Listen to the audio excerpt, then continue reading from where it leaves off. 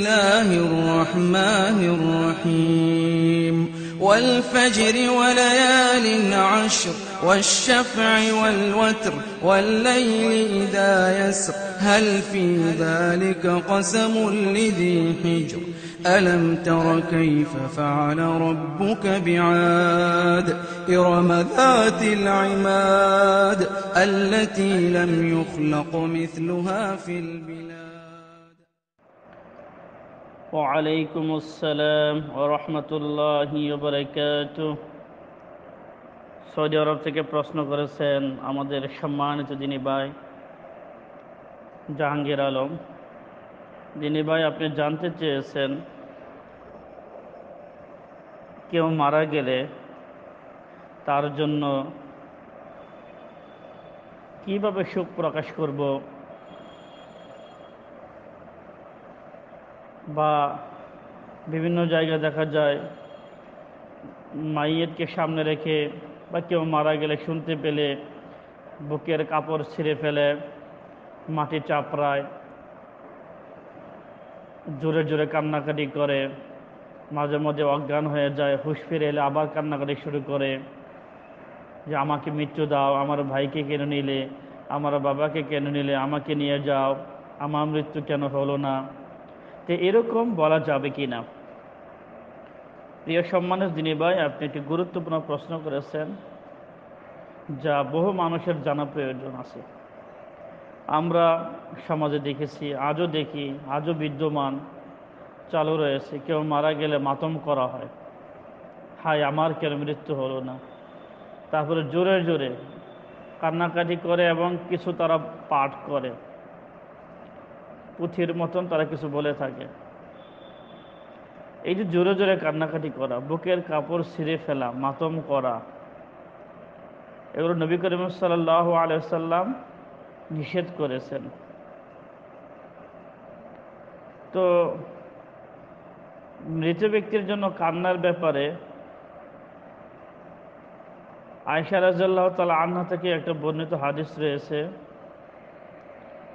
সেখানে তাকে জিজ্ঞাসা করা হয়েছিল যে মাইয়েতের জন্য কান্নাকাটি করলে তার মাইয়েতকে নাকি শাস্তি দেওয়া হয়, এই ব্যাপারে আপনার কি মতামত? তখন আয়েশা রাদিয়াল্লাহু তাআলা আনহা বলছেন, এটা শুধু তাদের জন্য যারা আল্লাহকে বিশ্বাস করতো না। তো আরেকজন সাহাবী, সম্ভবত ওমর রাদিয়াল্লাহু তাআলা আনহু, তাকে প্রশ্ন করা হয়েছিল। তিনি তখন বলছিলেন, জি না, এরকম না, কোনো মুমিন মুসলমান মারা গেলে তার জন্য কান্নাকাটি করলে তার রূহকে শাস্তি দেওয়া হয়, এই কারণে যে তুমি কেন বলে গেলে না তাদেরকে মাতম না করতে। আল্লাহু আলাম। তো আপনারা জানেন নবী করিম সাল্লাল্লাহু আলাইহি ওয়াসাল্লামের পুত্র ইব্রাহিম যখন মারা গেল, নবী করিম সাল্লাল্লাহু আলাইহি ওয়াসাল্লাম কাঁদতে লাগলেন। তবে যেভাবে আমাদের সমাজে কান্নাকাটি করে সেভাবে না, তিনি নীরবে চোখের পানি ছাড়তেছেন, দাড়ি বেয়ে বেয়ে পড়তেছে। সাহাবায়ে কেরাম জিজ্ঞাসা করলেন, হে আল্লাহ নবী, আপনি তো আপনাদের কাঁদতে নিষেধ করেছেন, আপনি কেন কাঁদেন? আপনি কেন কাঁদেন? নবী করিম সাল্লাল্লাহু আলাইহি ওয়াসাল্লাম বলছেন, আমি তো কাঁদতে মানা করিনি, আমি বুকের কাপড় ছিঁড়তে, হই হুল্লোড় করতে, মাটি চাপড়াতে নিষেধ করেছি। ইবনে ওমর রাদিয়াল্লাহু তাআলা আনহু হতে বর্ণিত, রাসূলুল্লাহ সাল্লাল্লাহু আলাইহি ওয়াসাল্লাম সাদ ইবনে উবাদার সাক্ষাতে গেলেন।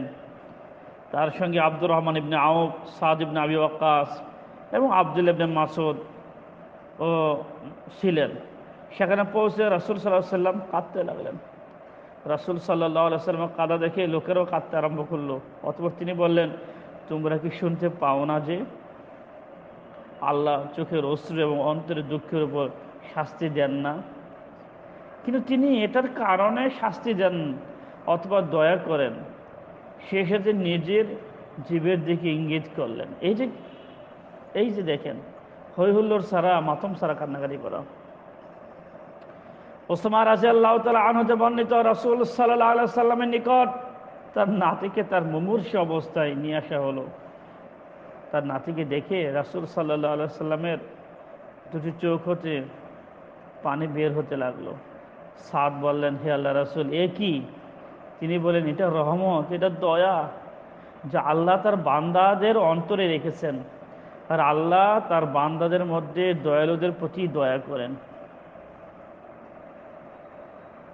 তার একটি বর্ণনা বলতেছি যে রাসূল, যেটা আমি বললাম, যে রাসূল সাল্লাল্লাহু আলাইহি ওয়াসাল্লাম পুত্র ইব্রাহিমের নিকট গেলেন। যখন সে মারা যাচ্ছিল, রাসূল সাল্লাল্লাহু আলাইহি ওয়াসাল্লামের দু চোখ দিয়ে অশ্রুপাত হতে লাগলো। আব্দুর রহমান ইবনে আউফ তাকে বললেন, আপনিও কাঁদছেন হে আল্লাহর রাসূল? তিনি সাল্লাল্লাহু আলাইহি ওয়াসাল্লাম বললেন, হে আউফের পুত্র, এটা তো মমতা, এটা তো ভালোবাসা, এটা তো দয়া। অতঃপর দ্বিতীয়বার কেঁদে ফেললেন। তারপর বললেন, চোখ অশ্রুপাত করছে এবং অন্তর দুঃখিত হচ্ছে, আমরা সে কথাই বলবো যা আল্লাহকে সন্তুষ্ট করবে। আর হে ইব্রাহিম, আমরা তোমার বিরহে দুঃখিত। এটা বুখারী আর মুসলিমে কিছু হাদিস রয়েছে। কাজে আমাদের সমাজে যে চালু রয়েছে হই হুল্লা করে কাদা, মাটি চাপড়ানো, বুকের কাপড় ছিঁড়ে ফেলা, আমার বাবাকে কেন নিয়ে গেলে আল্লাহ, আমাকে কেন নিয়ে গেলে না, এগুলো সম্পূর্ণ শরীয়ত বিরোধী। রাসূলুল্লাহ সাল্লাল্লাহু আলাইহি সাল্লামের আমলে এরকম কোনো দৃষ্টান্ত পাওয়া যায় না। কাজেই এরকম কাজ থেকে বেরো থাকতে হবে।